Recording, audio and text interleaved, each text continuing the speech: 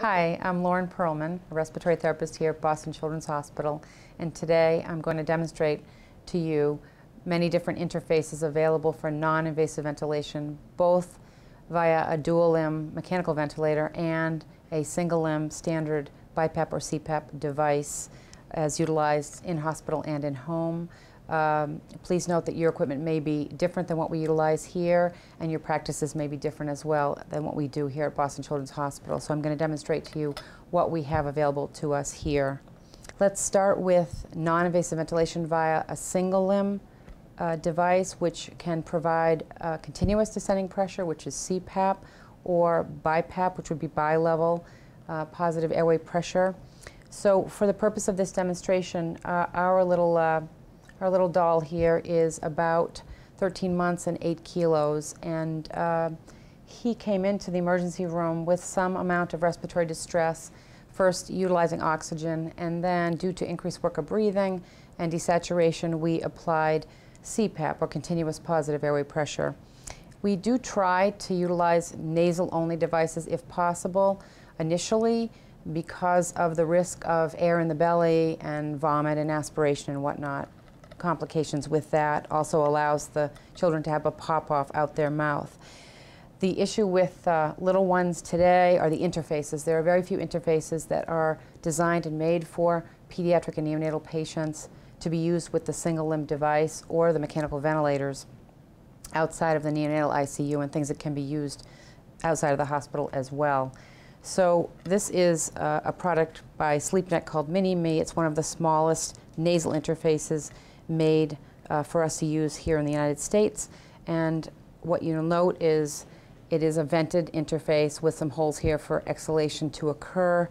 With the single limb BiPAP or CPAP devices, there needs to be a place for the patient to be able to exhale. So the device would be placed like this, and as you can see, it fits quite well on this size patient.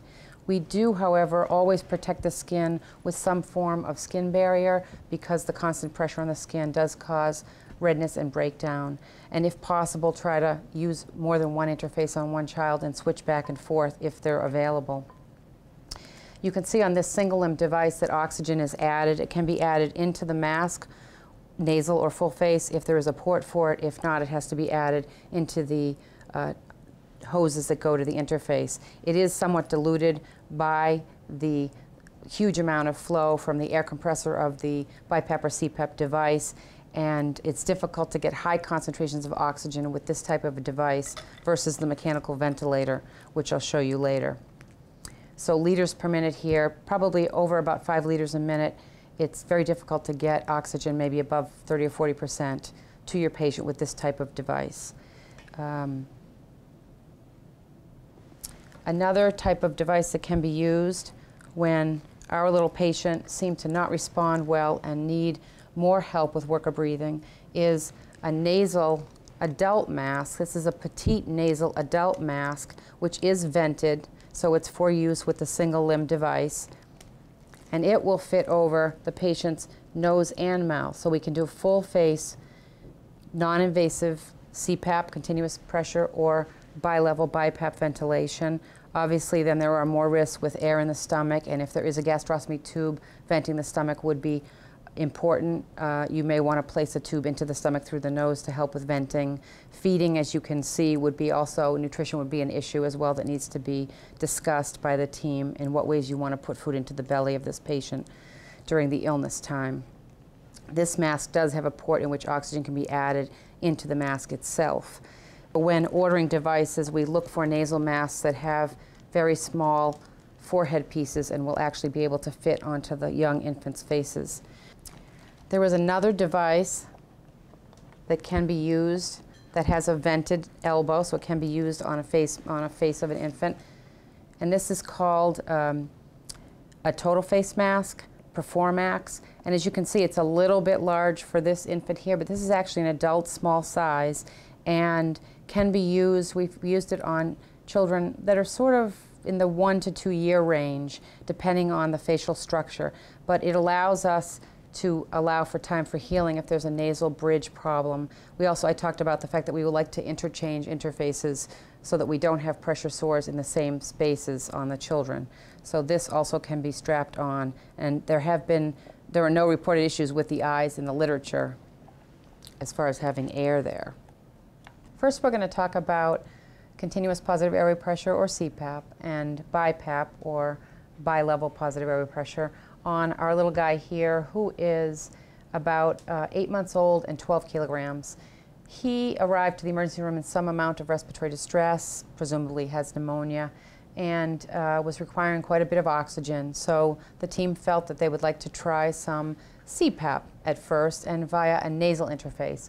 We do try to avoid full face if possible because of the risks of aspiration and air into the stomach, not having a pop out of the mouth. So for a little guy like this, there are very few interfaces available for nasal positive airway pressure, but we do have this mask here, which is SleepNet Mini-Me, and I'm going to connect it to my single limb device, which would be a CPAP or BiPAP machine typically used in the home as well. And as you can see, this fits quite well onto the nose of our little 12-kilo baby. We are usually preventatively will put some kind of a skin barrier, not sure what you have available to you, but some kind of a skin barrier, especially on the bridge of the nose. That's where the most of the breakdown tends to occur right away. Now, if our little guy seems to be having more trouble breathing and more difficulty, and we decide that we need to cover the nose and mouth and offer him BiPAP relief for the worker breathing to help augment the tidal volume, we can use adult nasal masks. This is a petite size adult nasal mask, and it can be placed over the nose and mouth to provide ventilation non-invasively with BiPAP. Some of the issues with children this young and this small are that the BiPAP machines are typically made for children over 30 kilograms, and the trigger mechanism is unable to function. They're unable to withdraw enough air to get the BiPAP to trigger on. So typically when they're on BiPAP, we do have to set a breath rate that somewhat matches the patient's respiratory rate, and over time they do become in sync, typically with, you know, a little bit of time. It could be a rate of 25 or 30 based on the age of the infant or the child. You'll see that this mask has a rather short distance between the brow piece and the nasal piece. Most of the nasal interfaces for adults have a forehead piece, which when you put them on the children is way off the top of the head. This would be a nasal mask that would fit over the nose and mouth of a child, but in fact when you try to strap it on, it's unsuccessful. This is the smallest adult full face mask, and you can see obviously way too large for this infant. Now this has been helpful for some large 2-year-olds or so, so we certainly try to use a standard full face mask if we can, but if not, we do use the nasal mask for full face. As far as the skin goes, we try to use more than one interface per child so that we can switch back and forth to prevent a specific pressure sore on the face. This is a mask called Performax, and it does come vented and non-vented, so it can be used with the single limb standard CPAP or BiPAP device, and it can also be used with a mechanical ventilator, what we'll show you in a minute. So this is a little bit large, obviously, for this young child, but can be used in the 2-, 3-, and 4-year-olds if their face is appropriately shaped, and has been used frequently here for that purpose of giving the nose a break from the pressure on the mask. If the child is large enough, nasal pillows, this happens to be the Swift LT for her, meaning that they made the headgear a little bit more geared towards women, so it's a little bit tapered smaller than the man's one. And I have 2- and 3-year-old patients that can wear this in their nose, and that again gives you a break from the bridge of the brow for breakdown of skin. I guess I've mentioned skin quite a bit, but it is a very difficult problem with sick children in the hospital requiring CPAP and BiPAP for continuous 24 hours, several days, and skin becomes a problem. And there have been children that we had to intubate because we could no longer use the non-invasive interfaces due to the skin problem. These interfaces for single limb devices all have interfaces that are vented. So this one, it's kind of difficult to see, but actually the exhaled gas comes out here. On this one called the Mini-Me, the exhaled gas comes out these little holes here. So all of these masks do have interfaces to allow for exhalation. Versus when you use your mechanical ventilator dual limb, you need a non-vented interface, and we'll show you those in just a minute. With regard to settings for CPAP and BiPAP, typical settings for CPAP would be 6 centimeters of water up to maybe 12 or so centimeters of water.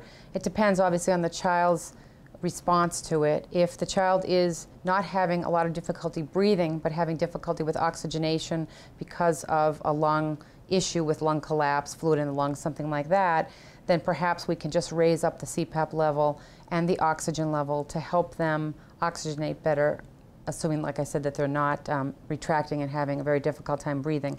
With the single lung machine, oxygen is bled in here, and it is difficult to get high percentages of oxygen because the air compressor of the BiPAP machine and CPAP machine flushes the pure oxygen that you add.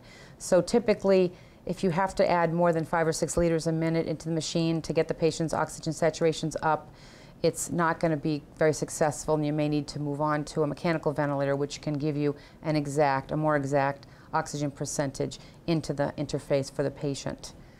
It also will affect the triggering mechanism. If you add high liter flow of oxygen in addition to the flow coming from the standard CPAP or BiPAP machine, it will affect the patient's ability to trigger. As we talked about, that's already an issue with young infants and their ability to trigger this type of device. Settings for BiPAP that would most be routinely used, if you were changing from a CPAP level of 6 or 8, you would go to a BiPAP level, and we want to give the patient a delta, a change in pressure of about 8 or 10 centimeters of water between the baseline or CPAP pressure and the inspiratory pressure or IPAP pressure. When we talk about non-invasive devices and single limb devices, we tend to talk about the IPAP, meaning the inspiratory pressure, and EPAP, the expiratory pressure. And that's typically how it's ordered as well, versus when you're using a mechanical ventilator, the equivalent of this IPAP and EPAP on a mechanical ventilator with dual limb would be pressure support ventilation. And we'll show you that next.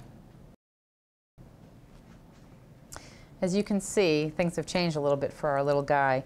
We're now utilizing a mechanical ventilator with a dual limb circuit, and we're using an anesthesia mask to provide an interface for mechanical ventilation. We could certainly set the machine on pressure support, and that would be the equivalent to BiPAP. We could also ventilate the child with pressure control if that were needed at the time. So this interface is non-vented and held on with an anesthesia strap system.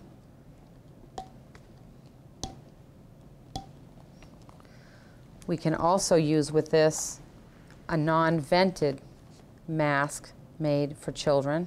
You can see this looks like a CPAP or BiPAP mask that you might see on that website, and this one happens to be non-vented. Most of the non-vented masks are disposable for in-hospital use, so you need to be careful to figure out which mask you have.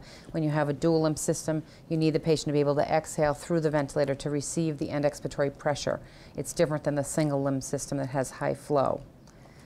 In addition to that, as I mentioned earlier, this Performax mask also comes with a non-vented blue elbow, so it can be used in conjunction with a mechanical ventilator and provide you with non-invasive ventilation. There are a few full face masks that do come now in the non-vented type for larger patients that can be used. They usually specify NV on the package for non-vented, but they can be used with a ventilator as well. It's common for us to extubate patients that have had a difficult course on the ventilator directly to non-invasive ventilation immediately and observe them and see how they do initially with some help, and then reduce the amount of non-invasive ventilation back to hopefully nighttime only and then off as we transition them back to straight spontaneous breathing. This ventilator also allows you to do 100% pure oxygen because it has a blender in it, unlike the standard BiPAP and CPAP machines used in the home and in some of the hospital facilities. So that this would be the desired way to administer non-invasive ventilation if you had a patient that required a lot of oxygen. So to summarize today, we talked about non-invasive ventilation for children at Children's Hospital here in Boston, the way we do it here with our mechanical ventilator and single limb BiPAP CPAP device. We talked about the different interfaces that can be used in young and small children, in which you need to use nasal adult interfaces as full face for some young children, to try to avoid full face if possible and utilize a nasal device. Unfortunately, there aren't that many available for use, so the fit is a challenge. Skin is very, very important to be careful of and look for breakdown and prepare the skin in advance, regardless of how long the patient's going to be on. It's good to protect it before you have a problem. The other issues are with feeding, because we are putting positive pressure to the airway, and it's not a cuffed endotracheal tube in which the air won't necessarily go into the stomach. So we may be administering air into the belly, which could be a problem for your patient if they don't have a way to have the belly vented. We do have some children who need to have both an NG tube to release air from the stomach and an NJ tube to feed them while they're on long-term non-invasive ventilation. I think in most cases when the child's acutely ill, people would prefer to use intravenous nutrition and stay away from the stomach during the acute phase. But when the non-invasive ventilation is utilized for a long time, then obviously nutrition becomes very important for the patient as well. And I thank you for listening.